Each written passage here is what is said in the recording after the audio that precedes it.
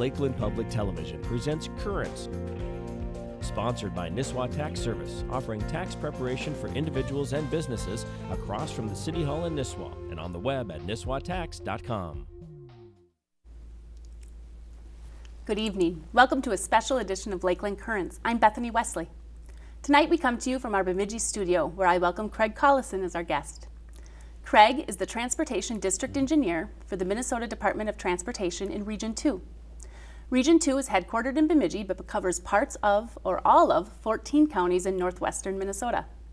Craig has kindly agreed to be our guest today so we can discuss some transportation issues, some planning, and funding considerations as we look toward the 2016 legislative session.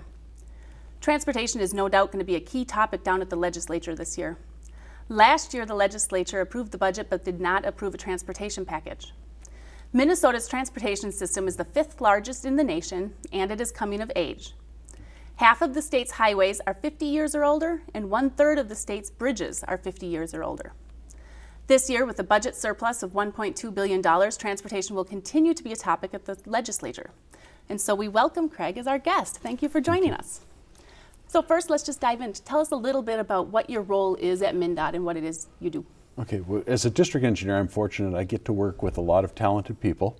And we work primarily with the state highway system, which, you know, we uncover the maintenance that's done on the work, the bridge repairs that have done on the work, the construction projects you see. We don't do the construction, that's contracted out to contractors, but we do the design, the project administration. We are also a funding stream for. We have a state aid division that works with cities and counties where state aid goes through. We have people that work with transit that fund local transit through the state system. How long have you been with MnDOT? I've been working for MnDOT for 32 years now. I've been fortunate, I've been in Bemidji for the last 29. Okay. So. Awesome. Well, I want to talk a little bit to start with about how we go about planning for projects. Okay. So I know obviously the season's coming up not too long from now, but you know next year and the year after that. So how far into advance is MnDOT usually planning for road work? Well, we have many different plans, but if you look at a general state plan, starting in 2010, we were directed by the legislature, and we have a 20-year plan.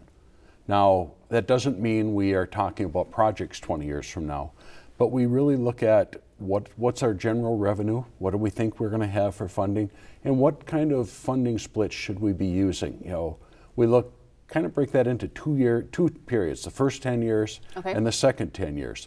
The first 10 years are much more firm on what we expect for money. But out of that plan, and it's quite a thick document, it sets general spending. How much should we be spending for road and bridge? How much should we be spending for expansion? What should we be spending for safety? Now that's then directed down to the districts, and we take that and then get more specific. Okay. And in that we'll have a 4-year, the first 4 years now are what we'll call our STIP. That's actually, we've identified projects, we've scheduled them, we have a cost for them. Okay. That's the first 4 years. Then the next 6 years of that 10-year period, we'll be starting to identify projects, because some of the larger projects takes many years to deliver. But it's also an example, we start looking at our pavement work, because if we're going through a community, we need to engage that community to say, are there other things that the city needs to work on? Right now, we were just down and I had staff down talking to Hackensack. They're out in that 2021, 2022 period, which sounds like a long ways away, but if they have city utilities that need to be repaired, they have to have time to decide what needs to be fixed, where do they find money, get to help work on his design. It takes time to get that all done. So it sounds like it's a partnership then with many times with your local entities. Just every time we go through a city, it's a partnership. Okay. We don't always do the same thing, but we try to talk to them about what the other needs are. We have to stay fiscally grounded, so sometimes there's many more needs than there is money. So looking at like last year, one of the bigger projects or something that people saw was 2 and 89. Yep. So obviously you knew that was coming for how many years? How far in advance were they looking? We'd been talking about that for about 6 years. Okay. It got in the STIP in the 4th year, when we could finally actually find money for it. But you know, when we use many different things to identify projects. We look at pavement condition, we look at bridge condition. We also have a whole database of crash statistics. Where crashes occurring, what type of crashes are they, when does an intersection reach the point where we actually need to do something, that we can find something to do? And that intersection is an example. That if you looked at crash rates, which are crashes per, I think, million vehicle miles traveled, that's kind of a random, big statistic, but that one was actually third in the state on rate. Oh, wow. Now, it didn't have the crash numbers of some of the Metro ones or some of the other ones, but it was a very large concern. And those are what we call a sustained crash location. We know over a 10-year period, we continually have crashes. Okay. A lot of our roads, we'll have intersections that some may be familiar. There may be one crash every 10 years. So it's harder to identify a need there. So it's really those high cost ones, and that's what drove that. Okay, interesting. Yeah. So then when you look at going forward with planning a project, you also engage the public? Do you reach out so they know what's coming up, so businesses, residents alike kind of have an idea? Yes, as soon as we can start identifying a project, now we may do some background work, but depending on the project, we have to engage in any community, businesses, what's going to be the impact, because the business goes past their front door, they have to go down the road to get there. Mm-hmm. If we're looking at a partnership with the city, we need to give them time to find financing.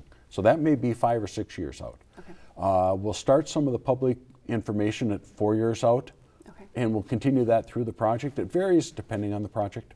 Okay. So.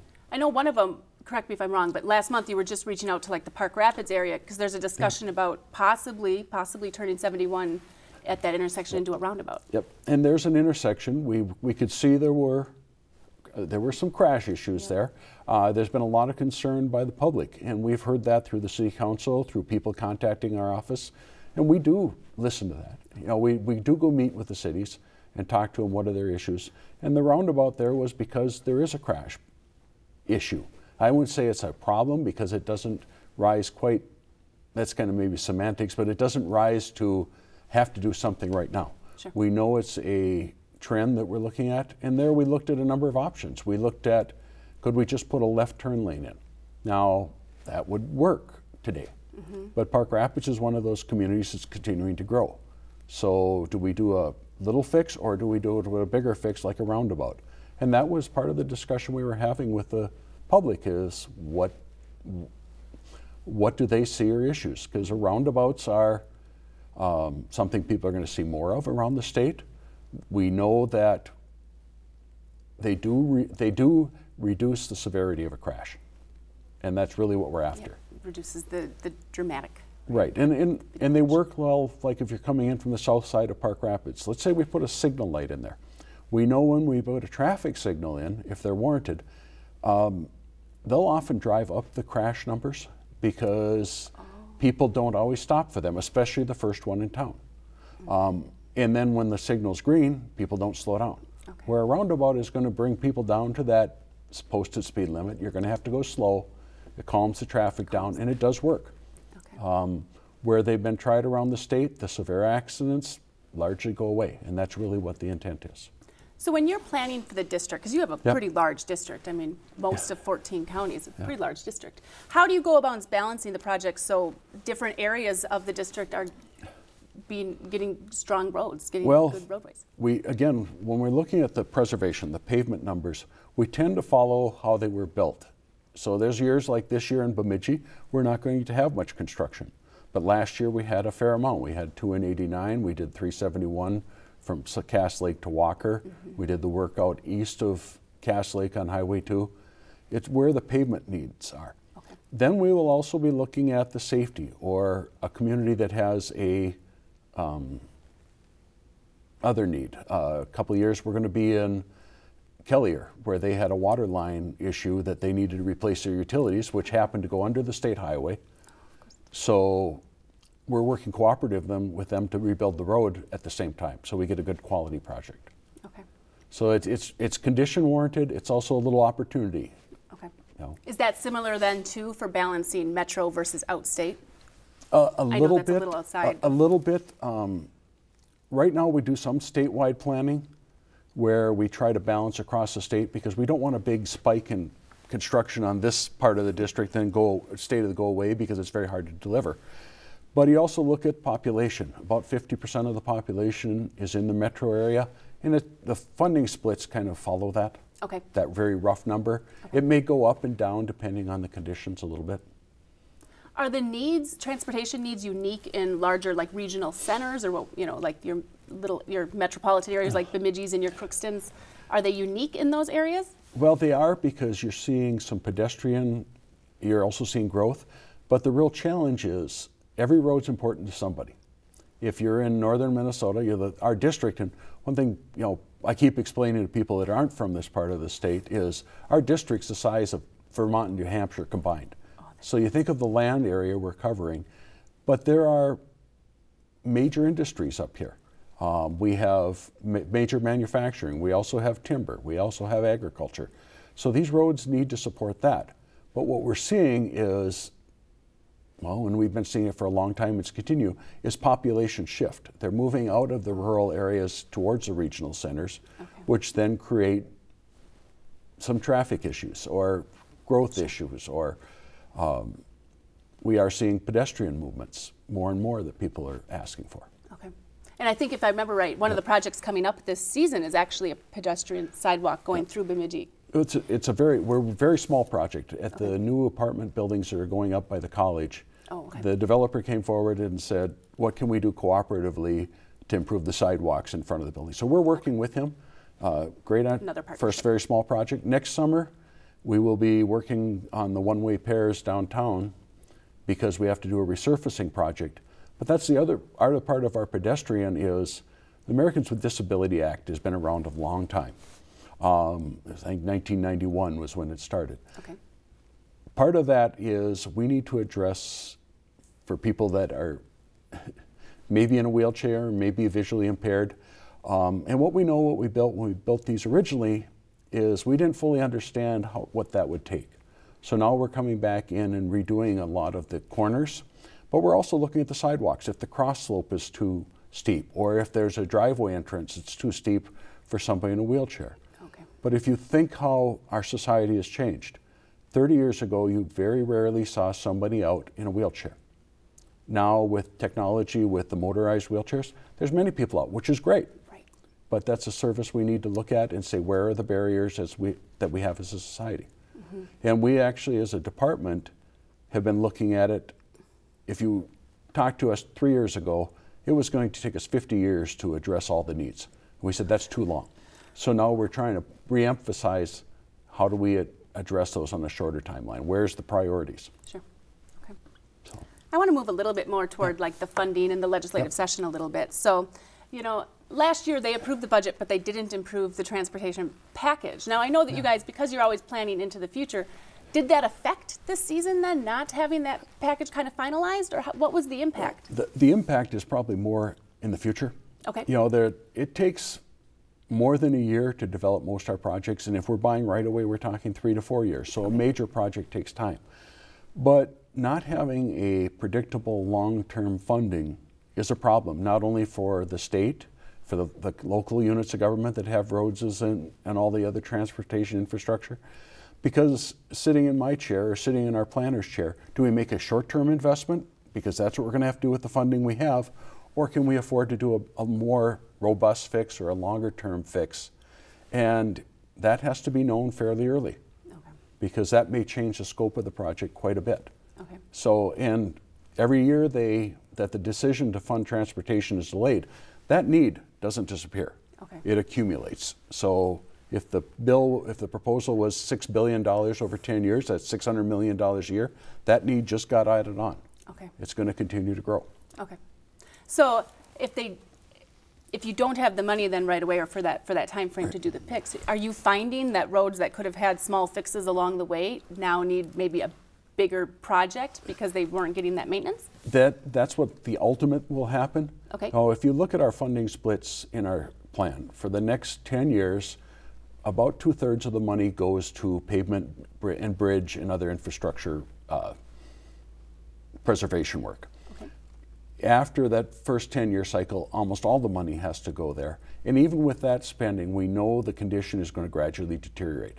So yes, you're going to go from shorter, less expensive fixes. You're going to have to do larger fixes as the condition gets worse. Okay. Okay. Yeah.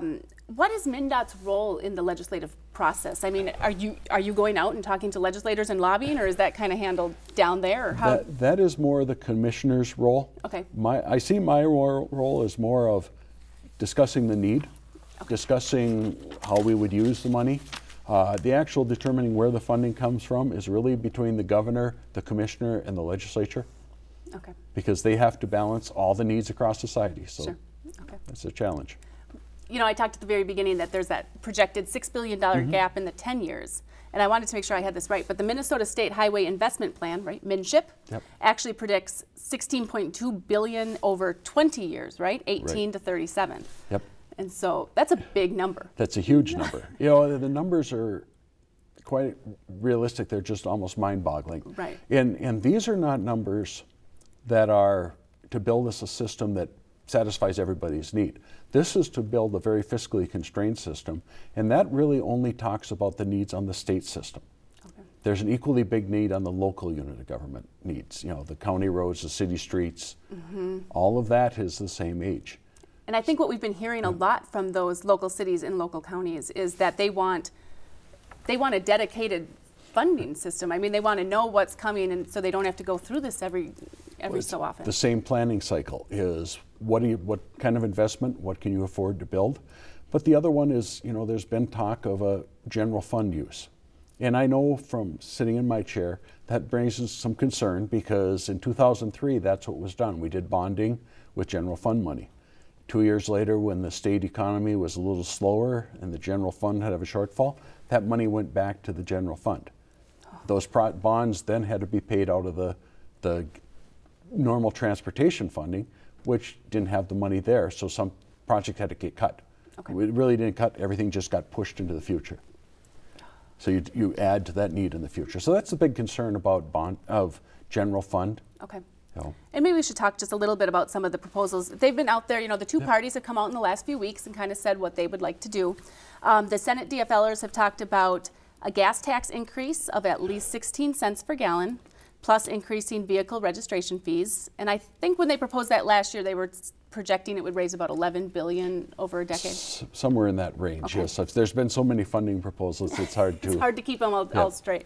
But are there advantages and disadvantages to using a gas tax? Well, we know right now the gas tax is a shrinking amount of money because vehicle miles traveled, where the money comes from, it hasn't been going up at the same rate of inflation. We also know vehicles are getting more efficient.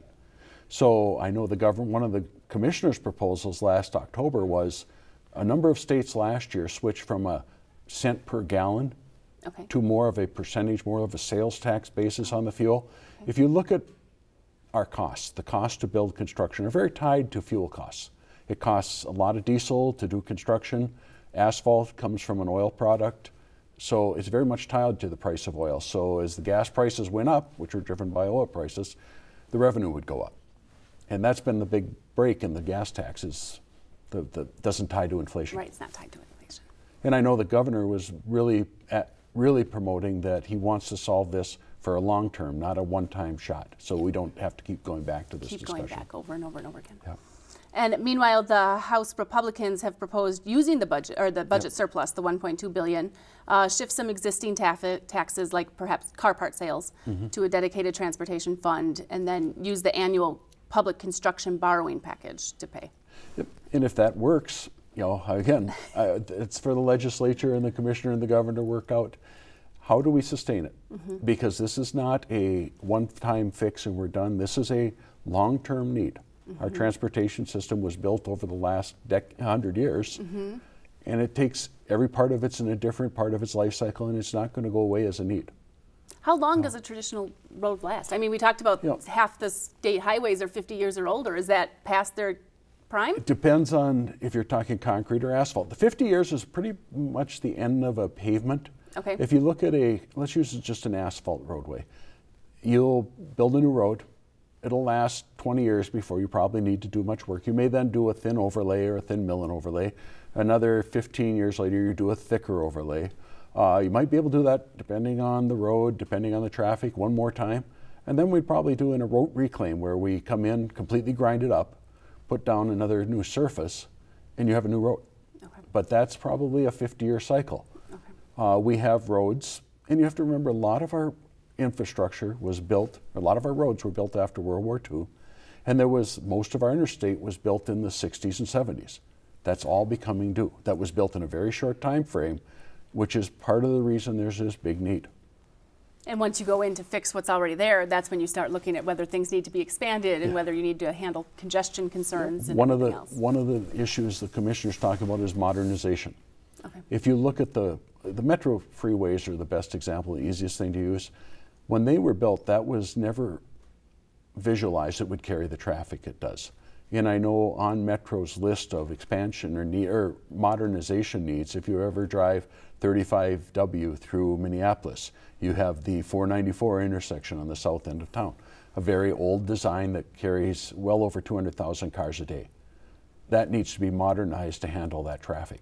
It's a daily traffic jam, and it is a challenge. Same could be said for 694 and 35W. Okay. And those numbers are staggering how much it costs. If you look at 94 between Minneapolis and St. Paul's, another example. That was built, they routinely go in and resurface it every 4 or 5 years at night, but the rest of the road is falling apart. Now you'd have to modernize not only the intersections, do you add high capacity lanes, do you add a bus lane? All that needs to be talked about. And we have the same in the rural area. Mm-hmm. You know, every time a bridge comes up, it usually gets a little bigger, a little wider. Yeah. Are there ever any things that happens that causes a project to go from down here in the list to suddenly jump up higher? There's, in the past, was there special funding? We'll do it. We will sometimes do that when there's a local need on a city. We'll work with them if they have all of a sudden need or they have money that we have money, and we'll move it around to best work with everybody. Mm-hmm. Doesn't mean we have enough to do everything. So that's probably the biggest move, or we'll see a sudden change in the pavement condition. Oh, okay. You know, and that's something I am concerned about in my chair is as our conditions of our pavement worsen, our ability to predict exactly when we're going to have to work on it changes. So. I wanted to talk about one thing. We had talked about the dedicated long-term funding plan and wanting to make sure we have that dedicated funding. One of the ideas that has been tossed out, and I don't know how serious if it's picked up a ton of steam, but some GOP members have suggested a constitutionally dedicated funding by actually going in for a constitutional amendment so that they can't play political football with the transportation funding. They can't keep taking it back. You know, any kind of long-term dedicated funding makes it easier to predict and to plan. Okay. We can be a better partner when it talks to the cities. When it's an unknown, it's harder to make that discussion. Okay. It's not discussion, decision. Sure, yeah. But it's also harder to make what type of investment should we make. Okay. Interesting. Is there a set target number that MnDOT's aiming for that they would like the plan to come up with? I mean, I know we talked about some of these gaps, $6 billion, even more. There's been so many scenarios we've talked about, and that's come through the commissioner working with the governor to say what do we need to accomplish. We know the $6 billion does not meet everybody's need, but it's a reasonable amount that'll get to most of the issues. It'll at least solve maybe some of those big problems that are out there. All right, and then I wanted to talk a little bit about some of the projects that are coming up. I know that maybe outside of the Bemidji area proper, but you said there's a big project coming up in Baudette that's going to impact quite a few people there. Do you want to talk a little bit about that? If people are going through Baudette, and there's an example of projects when we were working with, that was supposed to be a very thin overlay. We started looking at the ADA, the handicap accessibility, the condition of the sidewalks, then talking to the city about the condition of their water lines. It went from a thin overlay to a 3 or 4 block reconstruction right downtown. And that's a challenge, and we've been up and met with the city and the businesses, and we're going to continue to meet with them and working with the contractor. And we do things to try to accelerate contracts. It costs a little bit more money, but it's always a challenge when you're working in town.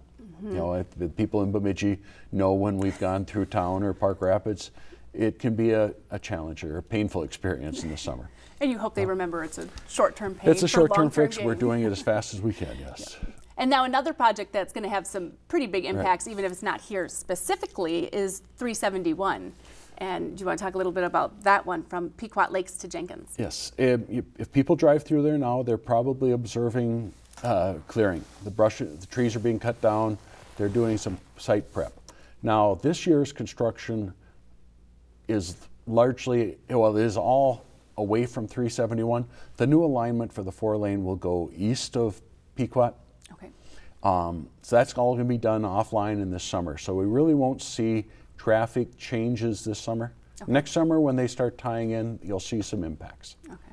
It'll be beneficial for many people. It'll help a lot of people in that area, yes. Yes, and even for, I mean, even people from here who maybe don't live there, but travel that way quite frequently. Or people that come up to visit, yes, it'll help. I want to talk a little bit about kind of future transportation issues, as long as we have a few minutes left here, about, you know, you got rail lines down, or light rail down in the cities, you know, you got driverless cars. I mean, how much of that is always going through MnDOT's minds as you're planning for the future? It is one of the parts of our plan were what they call it Minnesota Go, where they actually went out and met with high school students, college students, cross-section of the population, say, what's the future need? What do we want it to look like? If you're in Metro, I was able to meet with a number of the business leaders down there. They will tell you they're competing nationwide for people to bring the brightest and the most talented in, and transit's one of the issues people are bringing up, that they don't necessarily want to be in a car. Personal experience, my son lived down there for a few years, and his roommates use as an example. They know they're going to work more than an 8-hour day. They were in the financial industry, they had to pay extra hours. They rode the bus, and the reason they rode the bus is they could sit on the bus with their laptop, work their way to work, work their way home, and not be as, they used it as not just driving, but as work time. Yeah. So you need to work that in there. Driverless cars, we are starting to investigate that to figure out what's that going to mean. Are there things we have on the books for expansion by the time we get there, the driverless car aren't going to need anymore? Because we're seeing that. It'll be interesting to see how transportation changes as we head into the future. So. And I mean, it sounds like MnDOT is certainly keeping ears and eyes open as it heads that way. Yes. Well, we want to thank you, Craig, for joining us today, and thank you for tuning in to Lakeland Currents tonight. Again, my name is Bethany Wesley, and I hope you'll join us the next time. Thank you.